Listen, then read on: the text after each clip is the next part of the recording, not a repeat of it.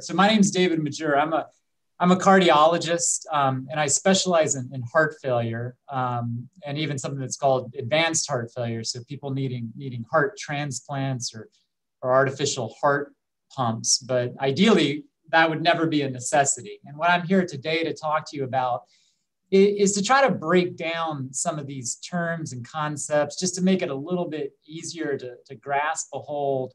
And in case either of you or your family members or someone you know might be suffering from some of these conditions, that you just have a little bit more knowledge about it so that you can, like I say, make sense of it all, because all this can be quite confusing at times. And it takes reviewing what's going on quite a bit in order to really fix it in your head and to take control of it. So I'm going to share these are probably the 4 most common causes of things that can lead to heart failure. And high blood pressure is by far the most common, especially in African Americans. In the United States, there are more people and more African Americans with high blood pressure than anywhere else in the world. And it's one of the most common causes of heart failure over time.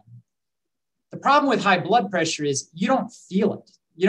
Some people might say, oh, I've got a headache because my blood pressure is high. But truthfully, you can live for years and years and years with really high blood pressure and not feel a thing. And it's not until something goes wrong that you really notice that you have it. So that's why it's extremely important to make sure that your blood pressure is well monitored and well controlled, so that before you even develop some of the things that we're talking about, that the blood pressure is controlled so that you don't have the problem to begin with. Also, the longer you've had high blood pressure, the harder it is to control, because what can happen is the blood vessels get tight, they get constricted. And then when we try to lower the blood pressure, you might feel bad because you've been used to having a really high blood pressure for a long time. So the faster you gain control of that, the better off you're likely to feel, and the less likely you're going to have problems related to high blood pressure to begin with. Coronary artery disease, I also spoke about. It also is a very common cause of heart failure, especially due to heart attacks. And probably one of the biggest things that can lead to that is cigarette smoking. Obviously, that's become better. Less people are smoking these days than they were in the past.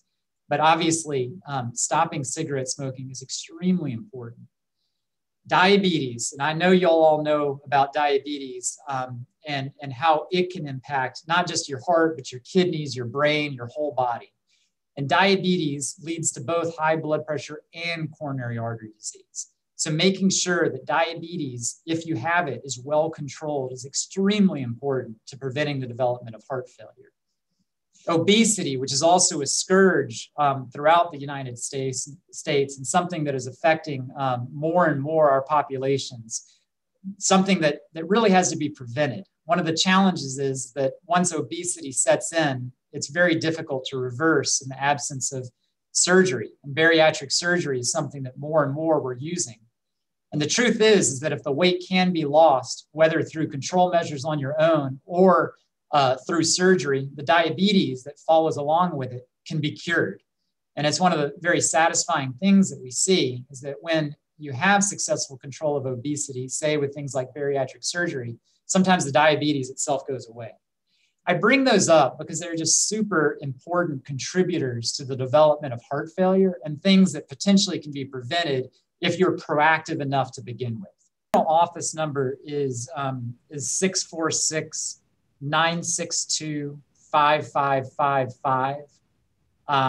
Certainly happy to take any sort of questions, or even, if Cornell is not helpful for you in terms of location, we certainly have people in Queens and in Brooklyn and at Columbia. There's a variety of people that we can get you in touch with. But happy to help out anybody with any questions they might have. And I really thank you guys for letting me talk to y'all today. I hope this has been helpful. It's a pleasure talking to y'all. And honestly, I like doing this more than anything because it's just helpful to help people hopefully prevent disease, Can you give that number one more time? Oh, yeah, sure. It's 646-962-5555. Not slow. It's Carolyn. We can send it out for sure. Okay, great. All right. Well, everyone is off the mute, so we're just going to give you a round of applause. Yes. Thank you.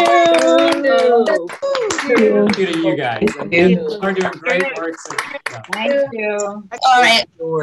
Welcome. My name is Dr. Nosolo Teddy. I am the creator and director of the HeartSmarts program at New York Presbyterian Hospital. And thank you so much for making the time to be with us this evening. I know you are extremely busy and you have limited time this evening, but we are just so grateful that you wrote this book. And I have my 2 copies here because I've just been giving them out to everybody because it's just so amazing. And so I want to definitely thank Rachel for setting this up. We have been trying to get you since December. And so it actually worked out perfectly because now this is February Heart Month. And so it was better than if we had you in December. So thank you again for being here. Would you like to give us a short synopsis about the book before we begin? Yes. And I want to thank you because you come in the spirit of Du Bois. Du Bois told us that our Black grandmothers, grandfathers, we need to all sacrifice so that we can create this talented 10%, that we will respond to Lou Rawls's voice and send money to the Negro College Fund, that we will lift up these young, smart, bright people that will go off and then come back and use their talents to help the communities that they love. And you are symbolic of that. And I really want to thank you for bringing together over 100 people and engage in the conversation about health and using my book or whatever tools. You know, you don't have to do this. You're doing it not for profit, but you're doing it for purpose. And, you know, you are my hero, and I want to thank you for that. Oh, thank you. We are not crying. That wasn't a plan on this call tonight, but thank you. And I received that. And this book is so much. I think that I'm watching my mother inject herself with insulin. Mommy has 6 children. She loves them all, but she adores me. I'm her favorite child. And I watched her inject herself with insulin that day. Little did I know, as I sat in the driveway of her house and said, God, I wish I could do something for mommy. She's taking 9 pills. She's injecting herself with insulin. And I don't know a day when mommy was not in pain all the time, even when she was going to clean houses for other people in her arthritic state. She just made it happen, and she just sacrificed. And, you know, you have to be careful what you ask God for, because he will answer. And that's what happened when, as the book indicated, when I was told I was diabetic. But out of that dark place, I was not buried, I was planted. And in every page of the book, you're seeing the fruits of that harvest. And all I want is not to have you beat yourselves up and say, I'm failing, or what I could have or should have done. That is just not what this journey is about. I want you just to take the book. It may sit on your countertop. It may sit on a table, coffee table, and someone is just going to walk in one day and they're going to be told about a terrible diagnosis, and they're going to thumb through the book, and it's going to become a beacon of hope. Or you may be at a place right now where someone is telling you that you are about to go into dialysis, or you are going to be on drugs the rest of your life, that you have heart problems, which is the leading killer of Black women. You may be at a place where people are telling you there's nothing you can do for your health, and you may read through the book and realize that there's a lot you can do. God meant for us to be fruitful and multiply, not toxic and die. And it's not about immortality. It's not saying that you live forever, but living is not existing. It's not just waiting around to transition. It's about enjoying your grandchildren. It's about enjoying the people in your life. It's about being able to move around. And trust me when I tell you, no matter what health condition you are in, if you change your lifestyle, you are going to see improvements that you thought were unimaginable. Plain and simple. You will see changes. The person you want to be is inside you, waiting to come out.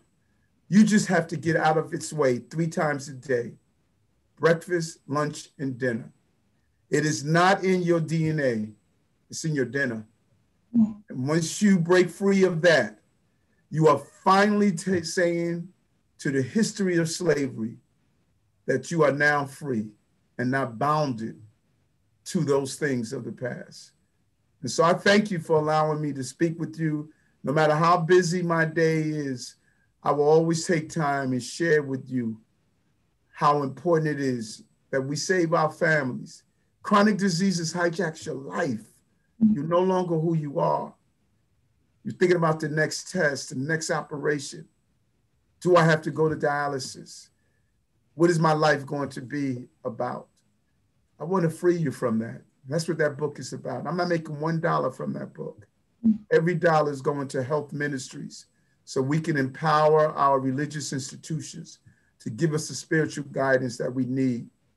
And we can pray on this, meditate on this, and finally free ourselves from the life of chronic diseases. So again, thank you so much for allowing me to come on. Thank you. Wonderful. And so when you become the next mayor of New York City, we would love to be included in anything that you're doing regarding health. And again, the name of the program is HeartSmarts, and we are right along with you on this movement to having more people become plant-based. And so in the 1 minute that we have left, you have 110 people on here who belong to all the churches and organizations, New York City. What do you want to tell them about your run for mayor? Well, first, I want to make sure we team up with you so we can do some projects together. And it's really about turning around our city. Our city is dysfunctional. We create our crises. And my goal as the mayor is to stop this dysfunctionality. And at the heart of our dysfunctionality is that our unwillingness to go to the core of what our problem is. That's our Health and Hospital Corporation should give you the option. If you want to do metformin and insulin and statin, you have a right to do that. But if you want to do lifestyle medicine, reverse diseases, you should have the right and the option to do that. Our children should have an option of the educational systems that we are giving them to make sure that we can deal with the issue that 65% of Black children don't meet proficiency in school. It's unacceptable. When you look at the number of people who don't have high-speed broadband and Wi-Fi, they're Black and brown people. When you look at those who are incarcerated, 30% of them are dyslexic. We could have prevented that incarceration if we would have screened for dyslexia earlier. Archbishop Desmond Tutu has a quote that I live with. We spend a lifetime pulling people out of the river instead of going upstream and preventing them from falling in the first place. I want to take our city upstream. I want to prevent you from falling in the river of crime, homelessness, healthcare crises, lack of education, financial awareness. I want to upstream government, because if you're downstream, you know what happens? You lose some of the people. By the time they get downstream, they drown. The only way you prevent them from drowning is not allowing them to fall in the river in the first place. I'm stopping people. On that note, Rachel says you have to go. Just want to all give you a round of applause if they can unmute. And thank you so much for writing this book. Thank you. Thank you. Thank you. Thank you. Got my vote.